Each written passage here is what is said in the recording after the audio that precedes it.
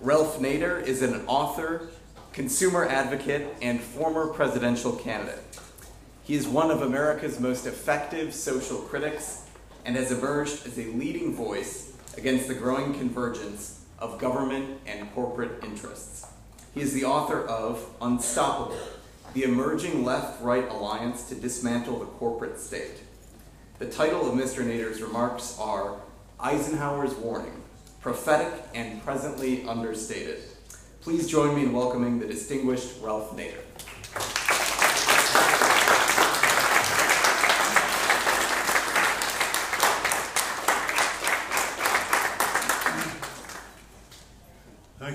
Thank you very much. I want to make some very compressed remarks. Some of you can elaborate them at subsequent meetings. And the importance is that we're here together. And the really only hope to deal with this monster that has emerged is a left-right alliance. Some of you may remember Ron Paul and Barney Frank had a congressional caucus to try to do something with the bloated military budget, which was a step, but then they both left Congress for other reasons. When Eisenhower spoke on this, he wanted to use the word military congressional industrial complex, and they persuaded him to drop the congressional because he was already had enough water. He didn't want to be too alienated. But before he said that, in 1961, in his farewell address, in 1953, before the National Association of Editors here in Washington, their convention, he did what no other president has done since. It was called the Cross of Iron speech, and he said, we can destroy the Soviet Union, and the Soviet Union can destroy the United States. Is this the way we want to live? And so he drew a line, and he said, so many bombers could build so many schools, and so many destroyers could build so many roads and bridges, on and on, and hospitals and so on.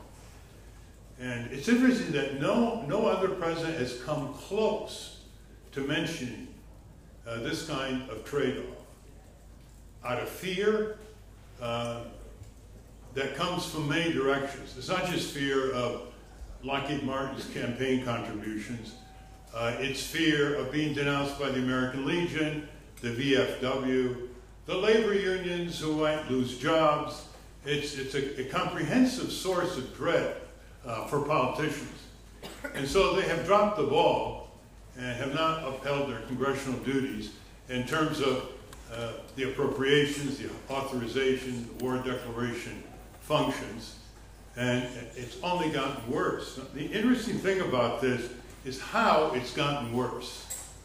And if you're a theoretician on statism or corporate welfare or the corporate state, apart from its horror, it is a fascinating exercise in corporate lawyer brilliance.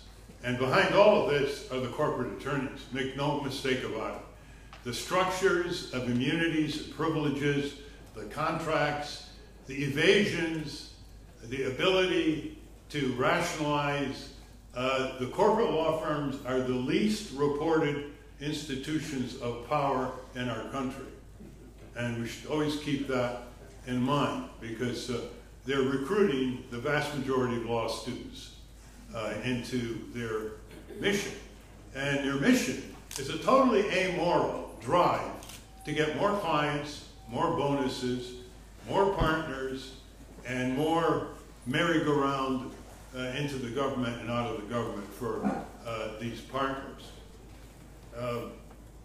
So let's see how it tightens. And Bruce Fein has lived this, so he can elaborate this. Today and yesterday and the day before, I turned on WTOP. WTOP is the military-industrial complex's favorite radio station. In fact, even though this isn't the biggest radio market, the last I checked, it is the #1 revenue of any radio station in the country. Well, first you have J.J. Green, who pairs up with advertisers from the military-industrial complex. Usually starts about 7:15 a.m. And the technique is J.J. Green scares us, and you know, they're coming everywhere, you know, from everywhere but UFOs. Terror, disaster, sabotage, and then comes the ad. You know, we'll take care of your software problems. We'll take care of your aircraft problems and so on. So in the last 3 days, just gradually turning this on, there's a contract. I couldn't quite catch the name because it was so quick, something like Huntington. And here's what it was. When you order 2 aircraft carriers at once, you get a bargain price. You save $2 billion. And you supply business for hundreds of suppliers in dozens of states. Catch that. And you also engage in job innovation. And you restore our aircraft carriers to 12. I always thought we already had 12. The nearest country challenging us is Italy with 2. Because an aircraft carrier today is useless except for empire, except for force projection, because it's a sitting duck. Now we're starting to say China. China bought a broken down Ukrainian aircraft carrier.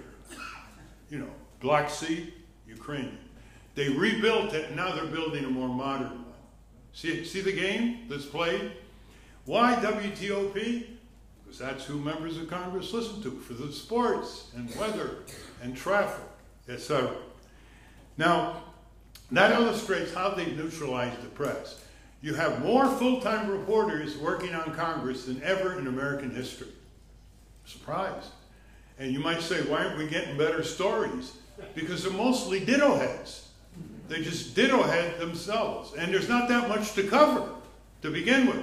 Our revered Republican Party has decided they can have a massive tax break for the wealthy without any public hearings.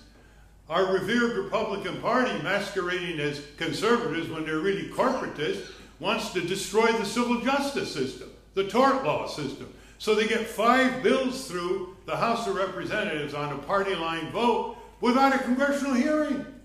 I mean, it's only Jefferson and Madison and all the rest and the 7th Amendment and the second major complaint against King George III, taking away our trial by jury. You know, it's just trivial stuff like that. So the Hill doesn't cover it. Roll call doesn't cover the military up there. Political, why? Have you ever seen their publications? One page after another. McDonald, you know, and Lockheed and Boeing and Raytheon. They know where their bread's buttered. They've neutralized the media. The second intensivity of the military-industrial complex is even more beyond anybody's scenario of 30, 40 years ago. In 1992, Congress passed a law. Actually, it was 1990. It was enforceable. In 92, that all government departments and agencies had to submit auditable data to the GAO in order to allow the GAO to audit the departments and agencies. That's the arm of Congress. Guess which department has violated it every year? They're in violation of federal law. It's the Department of Defense. And oh, they always promise, we'll have it in 1996, and we'll have it in 2001, and we'll have it in 2008. And every Secretary of Defense comes out that we do need to audit the Pentagon budget. At the same time, they make admissions like, oh, we can't account for $9 billion lost in Iraq, the criminal war in Iraq, in 1 year. $9 billion. You remember Dirksen? You know, $4 billion here, $2 billion there, $1 billion here. Pretty soon it adds up to real money, huh? Then the Air Force admits, years ago, they have to buy billions of spare parts, billions of dollars spare parts, because he couldn't locate it in all its sprawling warehouses all over the world, where they had the spare parts. And of course, an unaudited budget is a breeding ground for criminality, for corporate criminality, for government criminality, for bribery, waste, corruption, illegal authorization. Bruce Fein's favorite example is Libya. How about this? Libya, Hillary's war. She actually overrode Robert Gates, Secretary of Defense, who said to Obama, you don't want to do this to Libya. This is a tribal society with a dictatorship. You know what happens when you topple a dictatorship in a tribal society? Total civil war, spilling off into all sorts of countries in Africa. And that's what happened. But no, Hillary, trying to be tough. She wants to be as tough as those men, right? She goes to the White House and gets him to topple Obama. Where'd the money topple Gaddafi? Where'd the money come from? It didn't come from Congress. There was no authorization. There was no appropriation. There is no declaration of war. Apparently now you can bomb other countries, and if they can't reach you with anti-aircraft, it's not a war. Okay? So the prostitution of constitutional doctrine is grotesque. And so here's what happens when you have this. You get more outsourcing to these defense companies. I was a cook in the Army. We know how to cook. The Army now outsources its food. And the fraud is unbelievable. Like they charge $38 for a tray, and if a GI has a hot meal and he gets another tray, under the first tray, that's another $38. Crazy, wild, corruption. And that's not the end of it. When the Pentagon budget is not audited, empire goes crazy. There are no constraints. Congress doesn't constrain them. Therefore, the press doesn't know about it or want to know about it. Have you ever seen the Pentagon press score? It's a substitute for pretzels. To make one challenging comment, you're gone. You're ostracized. You won't be called on, and you might be recalled by your company. This is where we're going. The military-industrial complex is a dictatorship, an extremely intensive, choreographed dictatorship like we have never seen before. There are brutal dictatorships, but they're nowhere near as intricate. So you have an unaudited budget, which means what happens to contracts? What happens to contracts when you have an oligopoly to begin with? You have 5 or 6 prime defense contractors. What happens to contracts? They're not contracts. Some of you may remember the legal historian from Britain in the 19th century, Henry Maine, when he said the transition from medieval serfdom to free workers was marked by the transition from status to contract. In other words, the status of a serf to a free negotiating worker, artisans. Well, we now have moved in the Pentagon contract from contract back to status. Who do you think is going to build the nuclear subs besides General Dynamics with all their subcontractors? So you eliminated the instrument of legal accountability. When they go way over the contract, it's just another golden handshake. They even have a phrase for it. This should be a Pentagon, by the way, dictionary. Defoliation, What do you think that is? Chemical warfare. You remember the $450 claw hammer that you can get for 10 or 12 bucks in a hardware store? That embarrassed the Pentagon more than billions of dollars of overruns, F-35s, Osprey, you name it, because people understand that. So I'm saying to myself, how in the world could the Pentagon disbursing agency pay $450 for each claw hammer? I mean, it's embarrassing, isn't it? Well, what happens is you contract with the prime, they go to the sub, then the sub can't do it all, then they contract to the sub and the sub and the sub and the sub, and you're down with some factory that produces claw hammers. And then it goes all the way back up. Markup, markup, markup, markup, markup. But that isn't sufficient to explain how they can actually use a taxpayer's check for a $450 hammer. So in comes the nomenclature of the Pentagon linguists. You know what they called the claw hammer on the billing? Or they accepted it from the contractor? A unidirectional impact generator. So out goes contracts, out goes accountability, out goes oversight, out goes any kind of disclosure to raise the ire of the American taxpayer and generate the public sentiment that Abraham Lincoln has said is so critical to get anything done. In the process, we have John Kenneth Galbraith, 30 years ago, said, nationalize it. Why? Because 95% of their business is government. I mean, why go through the charade of putting it in a private corporation that wants to maximize profits and bonuses when you can have the government do it and they don't have quite the greed motivation to keep ordering more and more and more, and they're also under the eye of the taxpayer. Well, they didn't listen to Galbraith. So in the process, we have massive outsourcing of governmental functions that even libertarians might consider proper. We have outsourcing of fighting, Blackwater. We have outsourcing of logistics and repair in the theater of battle. We have outsourcing and jeopardizing our soldiers with food and drinking water. These are all case records. And to top it off, when you try to sue these contractors, they say we're sovereign immunity. They've already pleaded that they're really part of government when it comes to being held accountable because they put up defective military equipment, of which we once put a whole report out on. So more and more you see the privileges and immunities of so-called private corporations with all the government functions there too to further entrench themselves. You have these huge salaries of Lockheed Martin. Why should 95% of the business, why should that be allowed? These huge salaries and bonuses and stock buybacks and all the rest.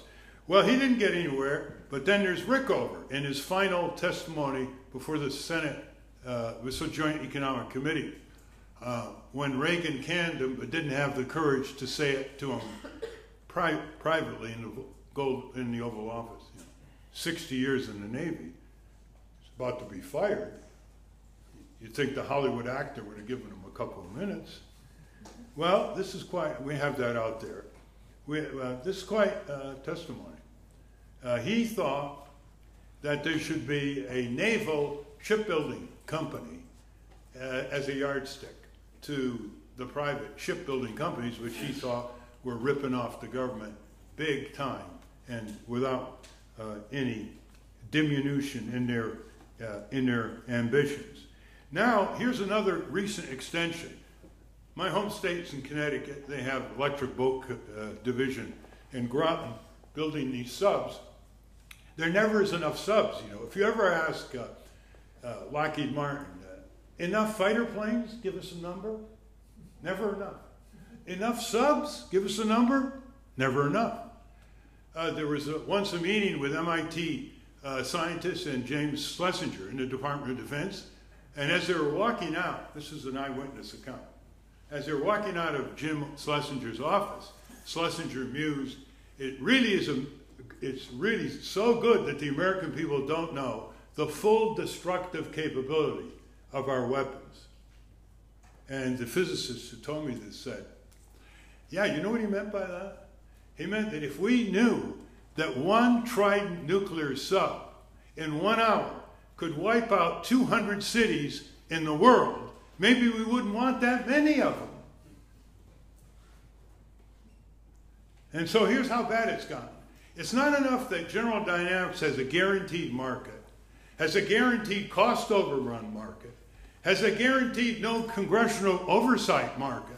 It now wants the subsidy from the taxpayers of Connecticut for the privilege of building subs near New London. And it's already gotten a $100 million package with the ribbons signed by the governor, about to be signed. And they're going for $50 million from Maine. You see, there's no end to the Moloch. There's no end to the gluttony. And let me give you a prediction, and I don't make many predictions. The military, congressional, industrial empire complex, if not stopped, will destroy the United States of America.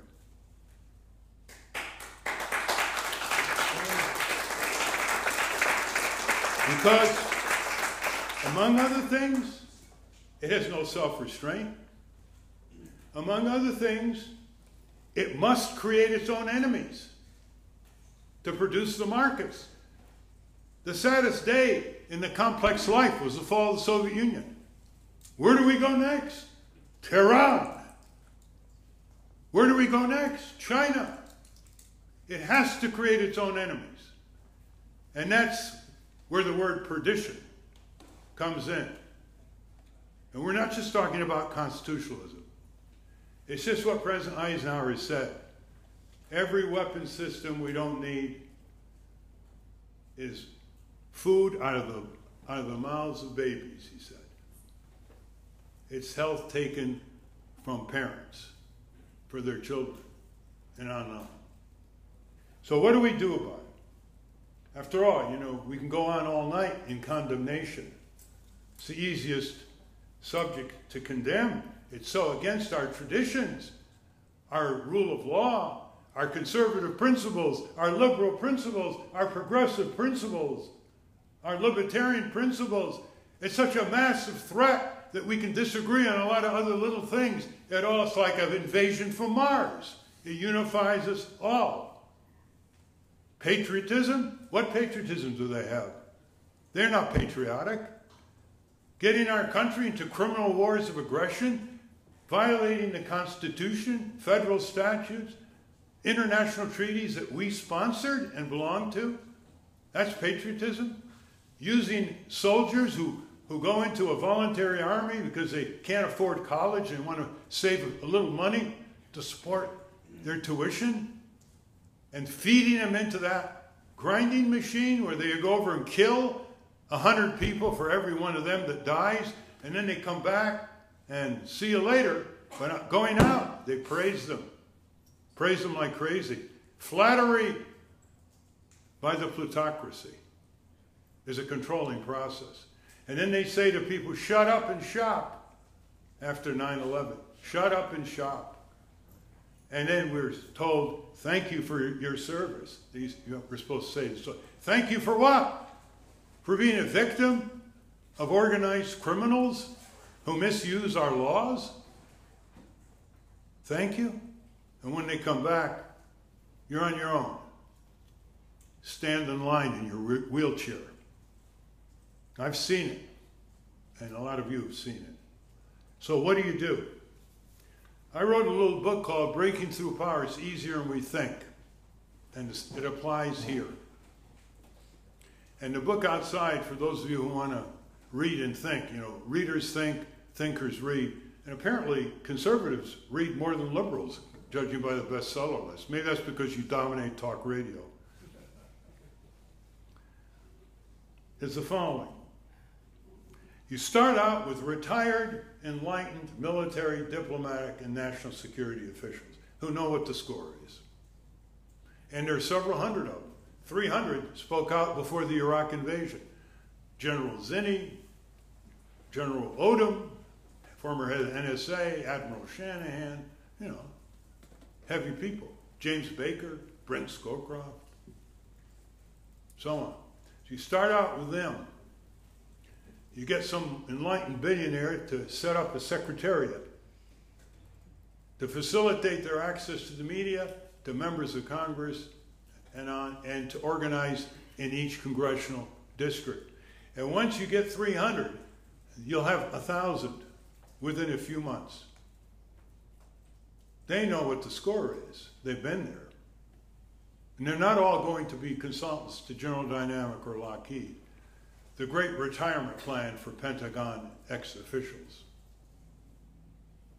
The second thing you do is you get a left-right coalition in Congress. You build on the Ron Paul, Barney Frank. We know they're there. Bruce meets them. Jim McGovern, Walter Jones. Even if you just start with 20 or 30, that'll give a little courage to another 20 or 30. So we start the process the Proxmire process of intensive investigation and congressional hearings. Then you develop something that's quite unique, which is model defense contracts. Not the kind that are set up to fail the taxpayer, not the kind that are set up to ratchet up in terms of fewer F-35s for more money, not the kind that are set up in order to sell to other countries so we can say they all have F-16s, so we're not first. We have to buy a deficient F-35 to ratchet up. So that's important to do. We have to bring in the judiciary here. The judiciary is the big cop-out branch of government. They have these convenient doctrines: no standing to sue, a political question. How wonderfully modern from medieval times.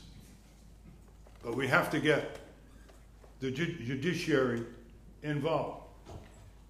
In terms of getting people aroused in the prior panel, the way you get people aroused is you work with existing mayors who have already had press conferences on diverting some of the bloated military budget to infrastructure back home.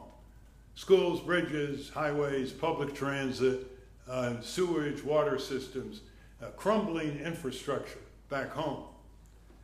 And if you expand that, and you know Ben & Jerry's had a bus and they went all over the country on the Pentagon budget. If you expand that, you have the opportunity cost in place. You say, got more jobs are created by infrastructure per $1 billion than by unnecessary weapon systems and empire adventures. That's the way you get the attention of members of Congress. That's the way you get the attention of the Chamber of Commerce, labor unions, local municipal officials. People have some significant influence over their state legislatures and Congress. And people, when they all get together like that, produce press, because they're unlikely allies. And finally, scandal. There's got to be more reporting scandal. People think that the military part of our economy is the most organized and well-run. Not everybody, obviously. But that's the impression. Uniforms are never out of place, you know. There's a reason why the military is so well-dressed and groomed. The whole veneer is order, about face, attention, yes, sir, you know. It's order. And yet, when you're in the military, you see what a lot of bullshit it is. It's just a crapshoot. It's disgusting. There's huge sexual harassment in the military. There's huge waste and corruption. When I was in the military, they would throw away whole loins of pork that were left over. They wouldn't even give them to the pigs to eat. Just throw stuff away. They're throwing huge trucks and all kinds of things from Afghanistan as they limit things. Scandal wakes people up, especially if it's the level of the $1,500 toilet seat cover. Last point is this. What we have to recognize is that the military-industrial complex compromises the three branches of government and neutralizes them, and forces them to behave in unconstitutional and illegal matters. And so we have 1.2 million lawyers in this country. And they're more than just attorneys for clients. They're legally obligated by the Code of Ethics to be lawyers for the advancement of justice and the rule of law. And we all have an obligation to arouse them. You don't have to arouse that many to arouse them. In 2005, 2006, the head of the ABA, American Bar Association, he got together left-right lawyers, people who were lawyers for the CIA and FBI, retired. And they put out 3 white papers. Bruce was one of them. And they sent them to George W. Bush. And it says, here are 3 white papers where you are behaving unconstitutionally. They never even got an acknowledgement. the largest bar association in the world, and very conservative. But it was a great step forward. And more of these steps can be carried forward at all with the support of law schools and law school deans. Because, you know, at the bottom of all of this is whether we're going to have a society under the rule of law that generates the democratic processes and due process, or we're going to have a society where the law of greed and brute political power is going to prevail. So this is a great challenge to conservatives and liberals. I'm very pleased to have been invited here by the American Conservative, which is going to make a lot of waves in the next few years, way beyond its circulation, because it's going to attract a wide array of readership, and get the common ground that we have to pull together on. I'll be out there if you want to get this book. We have 24 areas where left-right converges, which we're not told about by the ruling groups. They want to divide and rule us. And where you can hear the wisdom of Admiral Rickover, who I might say is almost forgotten by today's young generation. Admiral Rickover, who's he? It's very important to hear his final summation after 60 years in the Navy. There's no officer in the Navy who's come close to spending that much time. And he built the nuclear Navy. And he said in his testimony, "I wished I had the power to sink them all." This is what happens when we get into that conundrum that Eisenhower pointed out. We can destroy them, they can destroy us. Is this the way we want to live? Thank you very much.